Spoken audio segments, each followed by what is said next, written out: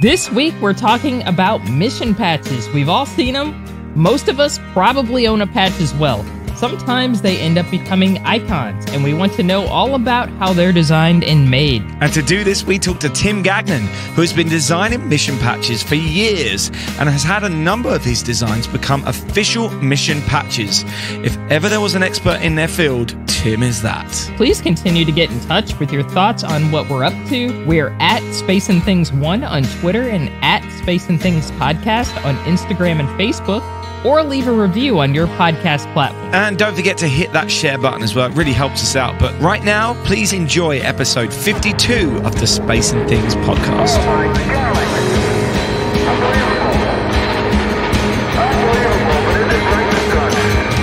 You're listening to Space and Things with Dave Giles and Emily Carney.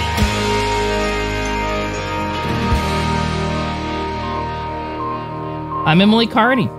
And I'm Dave Giles, and welcome to episode 52. It's good to be back, Emily. It's good to be back. Yes, it is. Yes, it is. We've already recorded an episode about my Houston experience. I won't spoil it too much because I just got back from there, but it was awesome. But we'll talk about that in that future episode. So don't miss that. Yeah, I was actually going to ask you at the start of this episode all about that, but then I realized we spent all of last night talking about it, and we don't need to again. It's coming up in a future episode, everyone. But yeah, episode 52. Can you believe it? It's crazy, right? I know. Next week will surpass a year, which is insane to me. And we've accomplished so much within that year, which is amazing. So I'm very proud of what we've done, of both of us. It's really awesome. Me too. Me too. It doesn't feel like a year either, does it? No, it doesn't. It feels like we just got started last week or something. I know. Like that. I was thinking the same. So I'd like to call this the final episode of year one. I was thinking, Emily, about how we should celebrate this. And it dawned on me a couple of months ago, I need to get planning this. This is a big deal, right? So I was like, we should get a patch designed. Yes. It just made sense. Mm-hmm. And you know what, Emily, I don't think I've told you this. My original plan was every week the artwork of the episode would be a new patch, a weekly patch, when we didn't know even what the subject was until quite late for some of them, was never going to happen. So yeah. I always had it in my head that at some point we would have a patch. And I thought for a year it'd be perfect. And I knew the man to ask. So Tim Gagnon is a bit of a legend in the space world, and his designs are just incredible. So he has designed a patch for us, and if you're one of our Patreons, you'll be receiving this shortly. And if you're not, you can sign up and get one, or just head to our website and buy one. It's a really special thing to be able to say we have a patch. Yes, it's really awesome. Tim obviously does a beautiful job. Tim really is amazing, and it's great that we're able to talk to him today about his process and how he got into this business. So enjoy. Cal flight controllers, keep watching your data. I'm still going to be asking for a go-no-go here in about 4 minutes. Tim, thank you so much for joining us today to talk about patches. So you've been doing this for a while now. A little bit, yeah. Yeah. Can you tell us your origin story? How does one become a patch designer? How did you become a patch designer? Well, yeah, I'm sure mine is not the typical origin story. When I was 16, I got to see the launch of Apollo 17, December of 1972. And it was at that launch that when I saw the Apollo 17 patch, that I learned that it was created by an artist that didn't work for NASA or, one of the contractors like North American or anything, and became aware for the first time that outside artists sometimes have this opportunity. So, of course, this was what I wanted to do. I'm not a right brain kind of guy. You don't want me to calculate trajectories because you will definitely be lost in space. I'm the same. if you want to wear a good looking patch on your spacesuit, then I can help you out. So in the next year, 1973, there was an article in Analog magazine written by Frank Kelly Freeze. And up until that time that I saw that article, I knew his work from Spider-Man. He did artwork for Spider-Man for Marvel Comics. among other things, but that's what I was aware of. And so in that magazine article, he laid it all out. It was like a set of blueprints. He worked with Joe Kerwin from the first Skylab increment crew. And in the article, he explained the entire process of how he got some guidance about what Skylab was going to be, what the mission goals were. And so he started making sketches and sending it back and forth. And eventually, the process narrows it down to become the Skylab, the first Skylab, the 1/2 crew patch. And I said, well, this is perfect. All I got to do is follow these directions and I'll be set. So I started writing to astronauts, and they were always very gracious. The first opportunity came during the second increment when Alan Bean's crew was up there, and their service module developed a leak in the reaction control system. And so NASA had made plans for a rescue, and now they started implementing those plans. And they chose a crew, Vance Brand and Don Lind, to fly the rescue mission. And so I wrote to Vance Brand, and I sent him a couple of drawings. And I said, I would love to design your mission patch. I didn't hear anything for a while, and by the time I heard back, they had developed a workaround, and the artwork wasn't needed. The mission never flew. Fast forward to 2017, and I meet Vance Brand and his wife at Space Fest. And I said, sir, you have no reason to remember this. It was 44 years prior. But in 1973, I sent you artwork for the Skylab rescue mission. His wife spoke up and said, I know exactly where that is. And apparently he never threw anything away, because a couple months later, they mailed me back the original drawings I did in 1973. No way. And I hadn't seen that artwork in all that time. And that's how it started. And I just kept writing to astronauts and was very kindly turned down by Tom Stafford and Bob Crippen and all these guys. And then eventually in 2004, John Phillips chose me to work on the Expedition 11 patch. So my overnight success only took 31 years. All right. I love this story. So let's talk. You touched on it a little bit. You talked about, you had in the 1980s, you did design some patches for shuttle missions. Some of those missions unfortunately didn't even fly because of Challenger. Tell us a little bit about that, and about, you did have some communication with Bob Crippen, and tell us a little bit about what you were doing at that time. Sure. Well, I was working for the state of Connecticut, and as a logistics engineer in the military department, but I, kept my hands in with, paying attention to the shuttle program as well as you could from Connecticut, which was not exactly, the hub of space news. And I learned that they were planning to launch a mission from Vandenberg Air Force Base, put Discovery in orbit, in a polar orbit around the Earth. And I said, oh, this is cool. They had never launched a shuttle from Vandenberg. And so I started, devouring Aviation Week and space technology and learning all I could about the mission. And I learned that Bob Crippen, who had graciously turned me down for STS-1, was going to command. And so I wrote to him and I said, sir, we never got to connect on STS-1, and I understand. I mean, Bob McCall designed that patch, and I'm no Bob McCall. And he said, well, let's see what you got, and he invited me to submit some artwork. And I came up with 4 designs and sent them off. And of course, we don't get instant email responses back in those days. And so I eventually got a letter back that the mission was canceled after Challenger, but at least an astronaut had invited me to submit some artwork. So I viewed that as progress. Ironically enough, in 14, 15-ish, I polished up the artwork and had a small set of patches made of those 4 designs. And it was through that effort that I learned that Bob Crippen had a favorite. And so, okay, now we're making progress some more. And this past year with the pandemic, I reached out to Patrick Mullane and his father through him via Facebook. And I was also Facebook friends with Jerry Ross, and they had both been selected for that crew. And I said, I've always wanted to see what would happen if we could have finished this design. And we took the one that Crip liked the most, and I said, now I need your feedback the same way you guys have always worked with artists. And we came up with a finished STS-62A patch.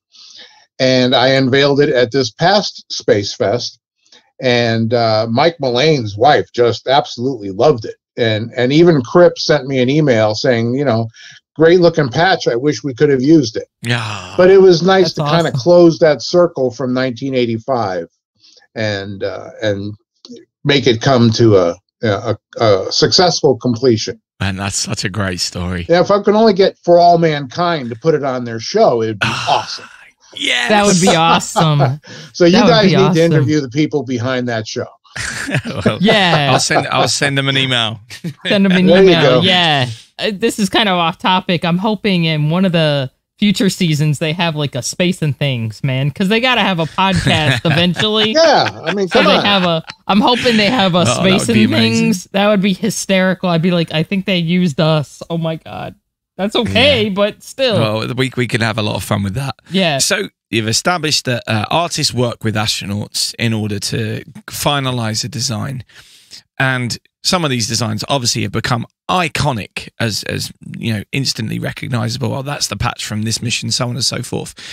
I understand the crew are proud of their patches and things like that and wear them proudly on their flight suits. Why do you think the public love patches so much? When I was a kid and I went to Kennedy Space Center for the first time, I came back with loads of A4 sticky paper that had all the patches on that had flown up until that point. I loved them. I just loved going through them and trying to learn the names and memorize what they looked like for each mission. What do you think, as someone who's designed them, and obviously you fell in love with that art as well, what do you think it is about a mission patch that really captures the imagination of the public?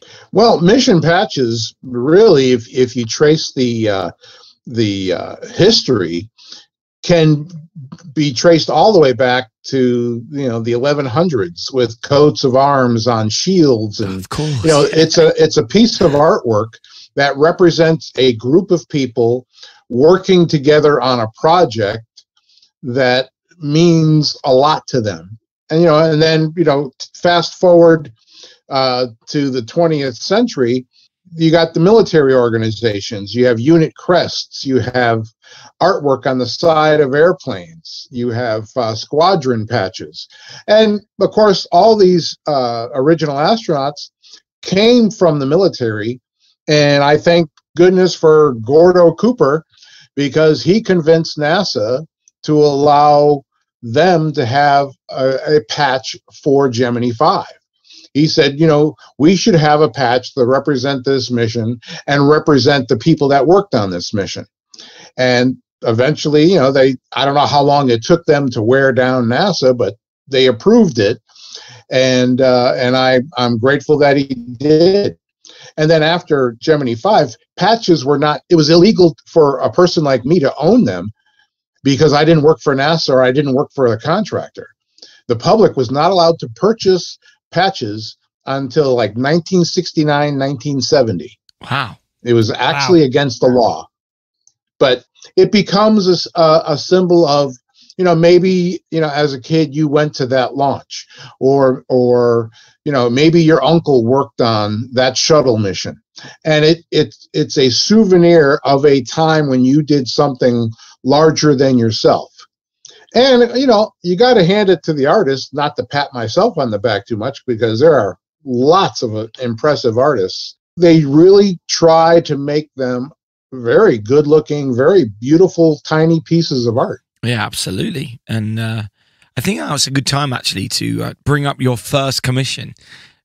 That must have been a huge moment for you. having tried for years, I mean, we spoke to Clay Anderson recently about how being rejected to become an astronaut for years, but I suppose it's a similar thing. After 31 years of trying to get that phone call or that letter or whatever it was saying, yeah, can you work with us on this? How did that feel? Oh, it was amazing. I almost pinched myself because, I had come close and it didn't work out. And it was almost like, gee, I don't want to jinx this mission. If I work on their patch, they might get canceled. Who knows? But no, it was very nice that John Phillips was the flight engineer for Expedition 11. And he's the one that invited me to work with them. His commander was Sergei Krikalev.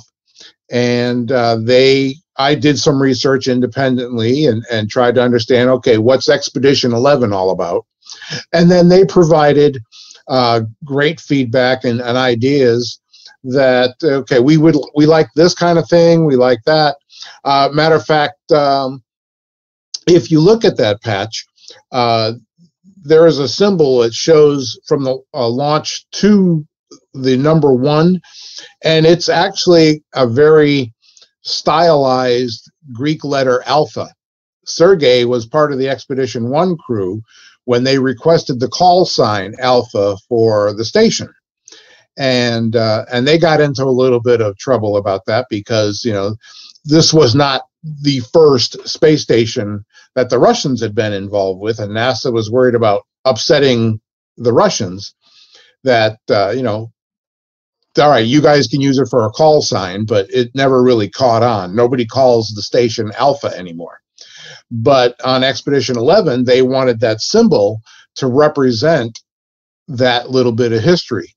And so that symbol, that stylized letter, because it doesn't really look like a stylized Alpha letter, stayed in the patch. But that was a request from Sergei. That's awesome. Were there any challenges or any sort of gotchas about working that you can speak about working on the Expedition 11 patch? I'm glancing up at it right now. Not really. I mean, I was not going to, rock the boat too much. Mm-hmm. Yes, sir. Yes, sir. You say jump, I say how high. Yeah. Whatever they wanted, I was going to give it to them. And but I was just, in awe that I got the chance to do it. Finally, after all this time, I'm getting emails back and forth, and they like some of my suggestions and all that kind of stuff. Matter of fact, the way the space station looks on that patch was based on a drawing that I did. I actually traced it from probably Aviation Week magazine, and they liked that illustration better than an idea that they had. And so they adopted that specifically. But on that patch, the sky is navy blue, which is nothing specific. I mean, it's not navy blue because John was in the Navy, but they just didn't want black. They thought black was too dark. And there's like 15 stars on that patch. Now, usually stars up until that point were like, all right, your Expedition 6, you got 6 stars, that kind of thing. Well, 15, I mean, they just liked the way it looked. And there's no recognizable continents on the Earth. All the green on the Earth is just a bunch of, shapes. And so it was not anything really deliberate. They liked what they saw, and they knew what it was when they saw it, that, that this is going to be it. And it was just like that.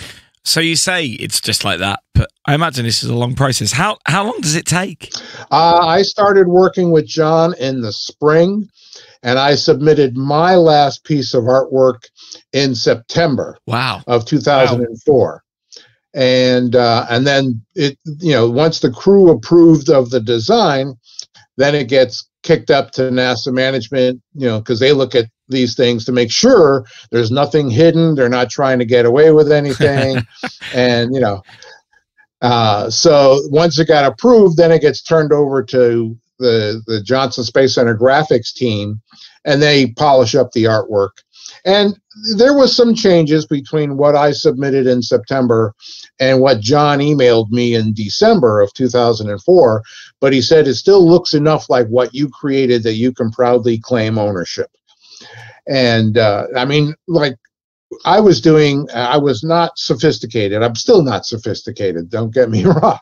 But when I cut and paste, like that drawing of the station, I drew it on cardstock, pen and ink and all that. Then I cut it out and I glued it to the blue background. So cut and paste was cutting and pasting. I got Helvetica letters for the names of the crew. And I had to reshape, U.S. Helvetica stick-on letters to look like Cyrillic letters form Krikalev, because they wanted his name in Cyrillic. And so if you looked at that last piece of artwork that I submitted and the final design, yeah, you could definitely see a difference. Terry Johnson was the guy that polished up the work, and he did an awesome job. We're gonna shift gears a little bit, and we wanted to talk a little bit about the commemoratives. You're really well known, also not just for mission patches, but also for commemorative patches. Commemorating mission anniversaries and certain milestones in space history and things like that. What got you started on that? And those have a big fan base as well. I have a lot of your commemoratives. So can you talk a little bit about that? Like you did a X-15 one, for example, and to my knowledge, the X-15 program didn't have any patches, but it's cool to have a commemorative patch just to, to have that if you're really into that program, and I love the X-15. And I appreciate that. And a little bit of an announcement that you guys can break to the world. Yes. I'm putting out a new X-15 patch this fall. Nice. Oh, wow. And it's new, improved artwork, and and I like it even better than the original. The original one, the original X-15, was designed on Microsoft Word. Oh, wow. Amazing. Yeah. Wow.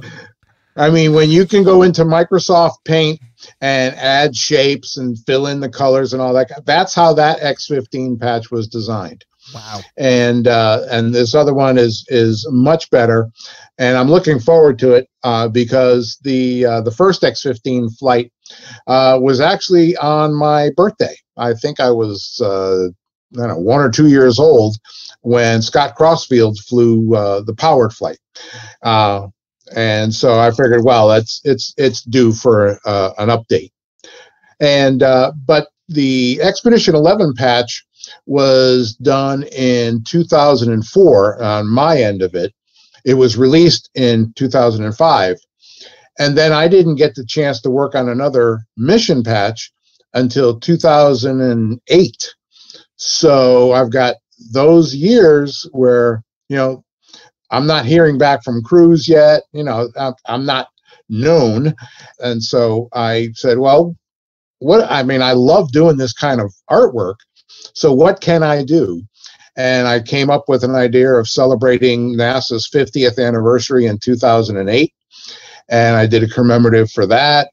And then the X-15s. And then I said, well, Mercury, Gemini, and Apollo, they deserve to have some, you've seen my work, I like big patches. Mm-hmm. My patches could be either on the back of your jacket or they could be a dinner plate. Encased in acrylic. I mean, they're massive, and nobody had done that up until that point, or it was very, very rare. So I said, how can I celebrate the entire program with a patch? And then, I came up with a design, and I started working with Jorge in 2007, and so we've been just having a lot of fun doing it ever since. And the thing is, people are always surprised. Well, I get asked a lot, where do you get your inspiration? Well, the space program dumps inspiration in barrelfuls all over us every day. I mean, you're a writer, Emily. I mean, how many times have you gotten an idea for a piece for your blog or for a magazine article or something because you heard a story and you needed to investigate that story? and you wrote something. Right now, actually. Yeah, just this week, pretty much. Sure. I mean, the space program is very, very generous on inspiration. So, that's always been the easiest thing for me, is where do I come up with ideas? Yeah, I do have a suggestion. The approach and landing test, when they have their 45th anniversary, they need a patch. They need a commemorative. I'm just dropping that. Consider it done, Emily. Tim's like, oh no. And it will be unveiled on Space and Things. Perfect. We'd love to do that. Awesome. We'd love to do that. We'll get Fredo back for it. There you go. I like that idea. Yeah, there it is. So I just want to pick up on something you said there. Expedition 11, 2004, launched 2005. Then there's a gap. After you did that patch, you must have been thinking, oh, it will be easier now. Well, not really, because growing up, Bob McCall was the exception to the rule, but researching the artists that did, Gemini patches and Apollo patches, they did one, maybe two patches, and then that was it. I mean, nobody knows, or very few people, let me put it this way, today know who Barbara Metelsky is. Well, she worked on a couple of patches, including Apollo 16. Wow. That's her artwork. Oh, wow. Now, she worked with the crew, and they, crews always have a lot of feedback. It's never been a situation where the artist dictated to the crew, all right, here is your mission patch. It's a collaboration, and I guess one of the reasons I've been as fortunate as I have is that I remember that while I make suggestions based on my experience, it's not my patch. It's their patch. So they make all the decisions. But I didn't know if it would ever happen again. Matter of fact, when Jorge congratulated me when the patch was posted in collectspace.com, I shared a little bit about the story of how it came to be, and he wrote to me. He sent me an email congratulating me and saying that this was something he had always dreamed of doing as well. And I said, I don't know if it's ever going to happen again, but if we get asked by another crew, why don't we collaborate? And in 2008, we got contacted by the Endeavour crew for STS-126. And I said, okay, Jorge, you come up with a design based on only what you know about the mission. I'll do the same thing, and we'll send them both to the crew.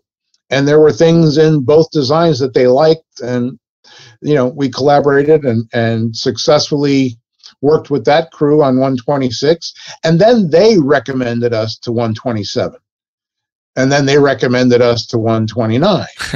So it that happened for a while there, where astronauts were writing to me.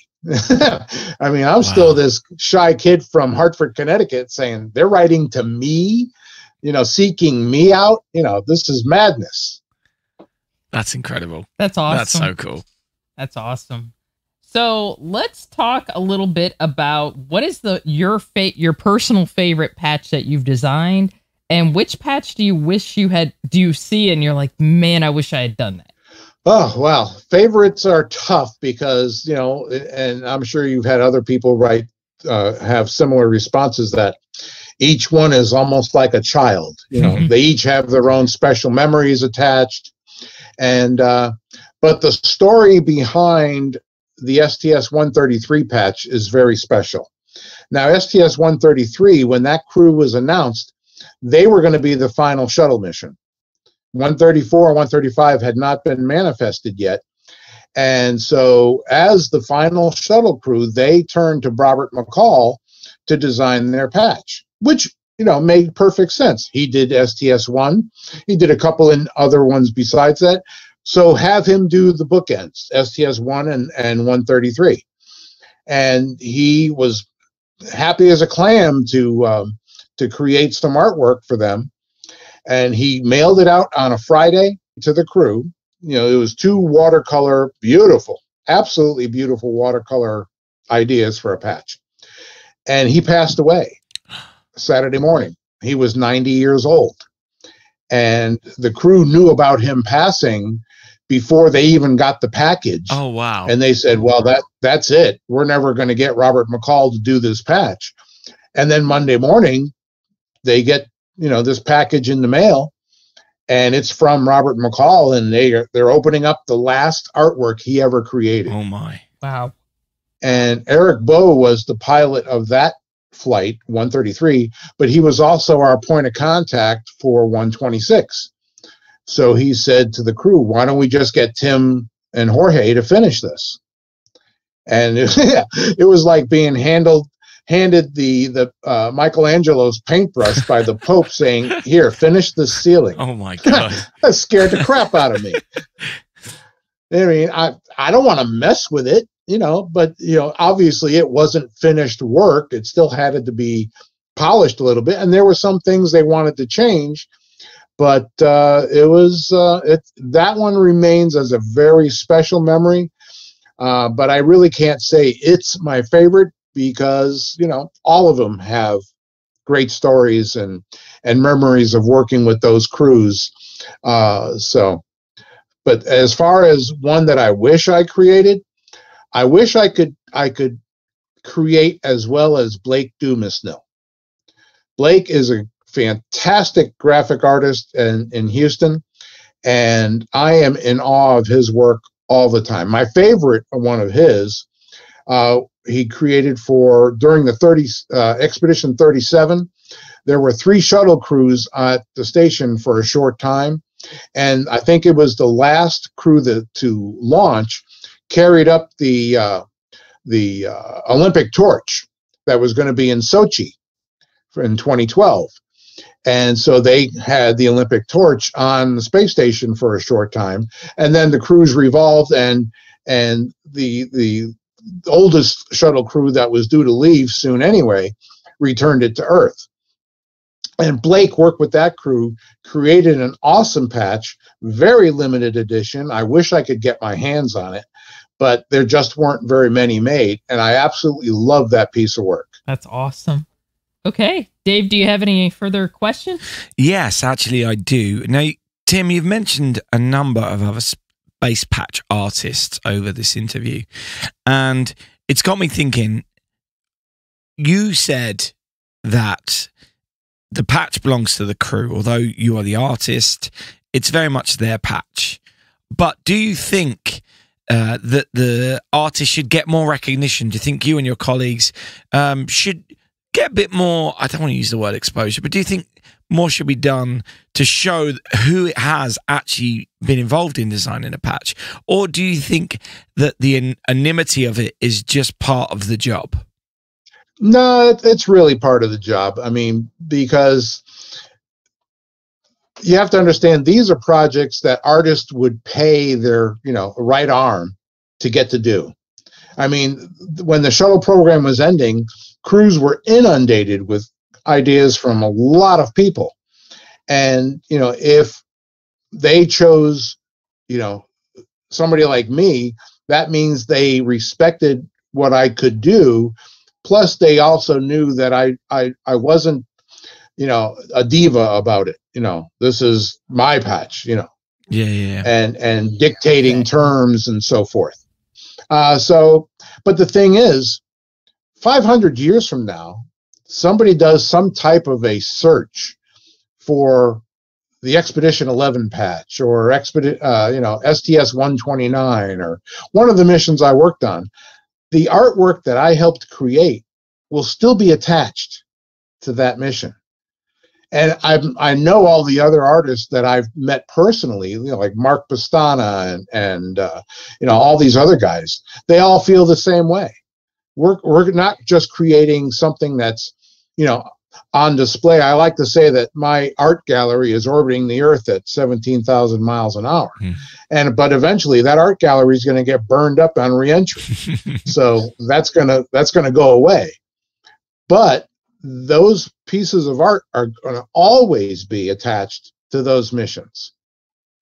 And my great grandsons or daughters are going to be able to say, my ancestor helped create that patch.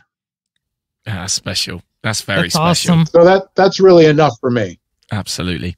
Well, yeah, I think that's a good place to end. But Tim, thank you for joining us and telling us some stories about how patches get made and the process and your experience with that. And thank you for designing our 1 year anniversary patch. Yes. It feels very special to have someone who's had flown patches design our patch. It means a lot. I'm glad to.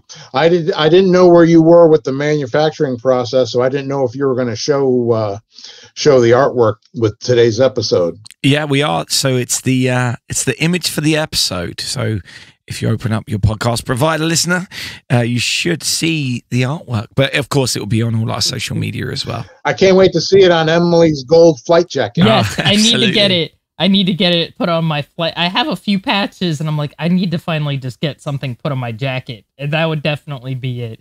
So I'm really proud we've done this for a year. It's unbelievable. Yep. And thank you for helping us celebrate that, Tim. Thank you very much. Thank you so much. My pleasure. It's been awesome. Hello, Houston. Apollo 15. The Falcon is on its perch. Well, Emily, I don't know about you. I did not think that in talking about patches, I was going to get emotional. I know, me too. I really did get a bit teary-eyed because I was just thinking, what a legacy that Tim and a lot of his fellow, space patch artists, there's a few of them in Space Hipsters who've had flown space flight art. And that is so cool having that be your legacy. Like, you could just go to the internet and type in, whatever mission it is, and boom, there's your patch. Yeah. That image is always going to be like associated with that particular mission. To me, that's just incredible. Like, that is truly like that's a big legacy, to leave. And plus, the iconography of these patches, like when you think about, I'm pulling out sort of a big mission like Apollo 11. What's the first thing? One of the first things you think about is that patch. You think about that eagle. Yeah, you think about the eagle with the olive branch, Yeah, exactly. Those things aren't frivolous to me. I think a lot of people, think, oh, space art, whatever. People tend to blow off sometimes, STEAM, stuff and art initiatives, but space art is really important because it represents so much of our world. So I'm really glad that Tim talked about that today. Yeah, and also he's just so humble. I love the fact that the way these things have been made in the past isn't necessarily through ridiculously high technology. He was talking about old school cutting and pasting and using Microsoft Word and Paint. And he's upgraded since then, but I love that side of it. And the complete lack of ego of these artists as well. I mean, they're not doing this for fame. They're doing it because they want to be connected to these missions. And I just love that. I just love that. No, you don't see it. Their names aren't really on them. The only thing I do notice sometimes, like if you're familiar with like McCall or Tim and stuff, there are particular like sort of trademarks around about their work and stuff, but you're absolutely right. Their names aren't on them. You kind of have to know who designed them, and sort of have that knowledge to really know, okay, this so-and-so did this one. So yeah, absolutely. Yeah. It's like you sort of carry that mantle, but not everybody knows that exactly. So you kind of have to put your ego sort of aside. It doesn't have a signature on it. Exactly. Yeah. And I don't know about you, Emily, but I just love a patch. And when I'm at a space museum, a big part of the experience is going to the gift shop and just standing in front of the racks of space patches and mission patches and figuring out how I could display them all at home if I were to buy all of them, because of course that's what I'd want to do. I've not done it yet, but I've been wanting to do it for ages and just figure out a great wall display for all these beautiful pieces of art. Me too. I'm just a sucker for patches. I bought tons of stuff from Tim. I need to get them mounted into some kind of display, but at this moment I just have everything I just collect, which is bad. I need to eventually just break down and actually sort through everything. I'm a sucker for all sorts of patches. For God's sakes, I have all the For All Mankind patches, and that's not even a real space program, So yeah, I love patches. Last year, one of my projects during the pandemic was I wanted like a rare. There was a rare Skylab patch that I was searching for, and I think I found it off Amazon or something. Just something. I was looking for a specific patch, and I was like, Amazon's got it for $5. It was from like a vintage store. or something. Wow. So just stuff like that is really awesome. You know, it's just, I don't know. I'm a sucker for a patch. Exactly. Like I said, I have patches for stuff that's not even real. So yeah. And now you have your own mission patch. Yes, we do. It's awesome and it's really beautiful. I love it. Yes, it is. And of course, as always, you can watch the full video of this interview on our Patreon page, which is patreon.com/space and things. And in the show notes, you will find all the information about Tim, his social media, and where you can find out more about his patches. So go and check that out, as well as maybe buying one of our patches or joining our Patreon, of course. But anyway, let's do some news. And from every window, we have a really spectacular view of the Earth, and as well as the what surprised me, the real blackness of space. I don't think I've ever seen black as it is out here. And so, on to the news from the last 2 weeks. There have been 7 launches since we last spoke. On Tuesday, the 10th of August, Northrup Grumman launched a Cygnus cargo ship to the International Space Station called the SS Ellison Onizuka, named after the first Asian-American astronaut who flew to space in 1985 on STS-51C before tragically losing his life on board the Challenger space shuttle on January 28, 1986. Naming these cargo ships may seem insignificant, but I love the fact that they keep doing this, especially when they do it as a tribute to one of the pioneers of spaceflight that have come through the ages. And this is another great example. I love that they do this. Yep, me too. I think it's awesome. Yeah. So on Thursday, 12th of August, the Indian Space Research Organization tried to launch one of their GSLV Mark II rockets. But unfortunately, there was a major failure of the third stage, which led to the whole mission failure, annoyingly, and the satellite was lost. It was the 14th attempted mission of this rocket, which has now had 4 failures, which is a shame. A timely reminder that space is hard. We also had a launch from Arianespace in French Guiana, StarSem in Kazakhstan, and 3 Chinese rockets. So full details and videos of these launches will be in our show notes. So there have been a number of different developments with regards to the Artemis program over the last few weeks. Apparently, the deadline of landing on the moon by 2024 is under threat because NASA's spacesuits won't be ready in time. The next generation of spacesuits are called the Exploration Extravehicular Mobility Units, or XEMUs. According to NASA's current schedule, 2 of these suits should be ready by November 2024, but there are some big challenges with this. The delays, apparently caused by COVID-19 impacts, funding shortages, and some other technical challenges, have meant there is now a 0 schedule margin for the 2 suits. Therefore, it's unlikely they'll be ready by April 2025 at the earliest. We understand that a lot of people are very confused by the whole spacesuit issue with regards to spaceflight. So we will be talking to some suit engineers in September, and hopefully this will answer some of your questions. Yeah, I'm looking forward to that. It should be good. It'll be exciting. And even though the 2024 deadline is being blamed on the suits, the Lunar Lander program has once again seen some setbacks as Blue Origin have decided to sue NASA after they lost their appeal about the contract being granted to SpaceX. And this has been dragging on for months now, and as a result of this legal action, workers had to stop on the Lunar Lander. So once again, more delays. It's really great to see how the space industry is working together on this. And Yep. I get it, they're private companies and money needs to be made, etc. But the Apollo program also used private contractors to make their machines, and I don't recall ever reading about any dramas like this. It's getting quite annoying, in my opinion. Yep, I agree, and I'll just stop there. I could get started, but if I get started, we're going to be here for a while. So, yeah, we'll be here for a few hours. So, some ESA news. A few weeks back, we talked about the fact that there were going to be some flypasts of Venus by probes destined for Mercury and the Sun. Well, we've had some incredible images and data come back from those flybys. Bepi Colombo, which is headed to Mercury, sent back some stunning images, and it also recorded the sound of solar wind at Venus and made some detailed measurements of Venus's cloudy atmosphere. To be clear, it's slightly misleading because the audio isn't the sound which can be heard in space, but it's a sonification which translates data into sounds, but that's still really cool in our opinion. Yep.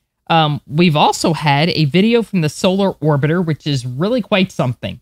Now, the images we've received from both aren't incredibly detailed, but these are just bonus images from a planet, which we've not really seen up close that many times.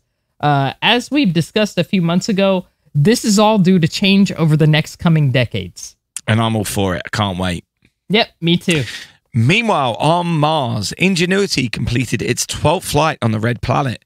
The little helicopter did a risky flight, apparently, according to the engineers, in which it did some reconnaissance for the Perseverance rover. And meanwhile, Percy has sent back a photo of Mars's tiny moon, Deimos. And while this isn't the first time we've seen such an image, it's still always, well, it's always special when you see the tiny dot in the sky, because they are tiny. Both the moons of Mars are so small. Also, the Chinese Zhurong rover has completed its primary mission, which was originally planned to explore the planet for 3 months, but due to its success, they've decided to keep going. So this is what we like to hear about in the space industry. Absolutely. And speaking of China, 2 Chinese astronauts, or taikonauts, on board their new space station have completed their second spacewalk since arriving on board, installing a range of equipment, including a backup air conditioning unit, which is very important. If any of you live in Florida, you'll know how important AC is. Liu Boming and Ni Haxing spent 4 hours outside after completing all their tasks an hour ahead of schedule. The crew are due to stay on board the station for 3 months, which will be a Chinese space duration record. Awesome. Yeah, I love that. So another story which you may have seen recently is that SpaceX have been hired to launch a Canadian satellite for Geometric Energy Corp. And the purpose of this satellite is to beam back advertising from space. Now, this has been rather incorrectly reported as meaning that you will look up to the sky and see adverts flying across it, which of course is absurd and ridiculous and isn't what's happening. But people love to read a headline and make their own conclusions, and they've been using this as a reason for why billionaires shouldn't have space companies and blah, blah, blah. The truth is that this is a tiny CubeSat, which will have a screen and a small selfie stick with a camera, and the camera is going to record images of what's on the screen against the background of space and Earth from space, and those adverts will be broadcast on YouTube or Twitch or whatever people watch adverts on these days. It's not something we really need, but it's a far cry from what people have been saying online, and I'm just getting a bit peeved off at how the space industry is being reported by mainstream press and on social media at the moment. It's another rant. Are we doing enough to reach out to people and tell them what's really going on and what's important? Or are we continuing to let people make their own ill-informed minds up? It's a problem that we've all got to get, that all of us who love spaceflight and space exploration need to get together to think about, because I'm fed up of having discussions on Twitter with people who think they know best because they think that Elon Musk is about to beam adverts back from space. Yeah, there's a lot of clickbait and stuff like that out there. It's really just the bane of my existence. So it's totally so annoying, agree. Isn't it? It is annoying because people contact me about it and they're like, "What do you think about this?" And I'm like, "Just read the article." Yeah, read the article. It's not saying what you think it's saying. Don't read the headline. Yeah, absolutely. Absolutely. Yep.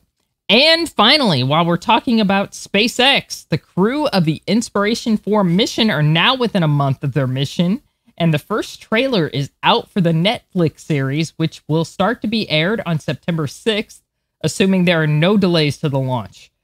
We've spoken about this mission a lot, and if it launches as planned on September 15th, we'll be talking about it a lot more in upcoming episodes, and we are excited. Very excited. Absolutely. Yeah. And as a little bit of fun to end this section, Jared Isaacman, the billionaire who funded this mission, is looking for a brewery to make beer with space-flown hops, which he will take with him. They're taking 70 pounds of hops on this flight, which will be auctioned off with the proceeds and will be donated to St. Jude Children's Research Hospital. The whole mission continues to do so much to raise both funds and awareness about what this hospital does. It's really quite special. If you're a brewer, check out inspiration4.com to find out how you can get involved. And that's a sentence I bet you never thought you were going to say. Yes, but it's really cool. I really like it. Yeah. I mean, some will argue that what's the point? You know, it's a waste, you know, sending hops up or whatever, but it's all being done for charity and it's something different. And why not? Why not? Yeah, it's going to help kids, and that's all I care about. Yeah, that's absolutely. Awesome. Absolutely. And I don't know how it all worked out, but apparently it did somehow. But there was things, nothing was going right. You know, from the beginning, nothing fit. We got that stuff, they got geniuses figuring stuff out to like the nanometer, right? Or whatever, you know, the smoke, and it's still not fitting. We're both trying stuff. I don't know what's going on out there, but somehow I think it all worked. That's all we've got this week.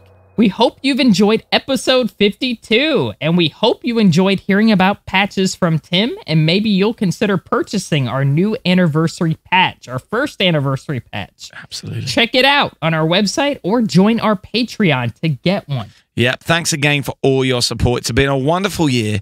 And next week, we've got a very special show to start year 2. But right now, don't forget, in space, no one can hear you stream. Space and Things has been brought to you by And Things Productions.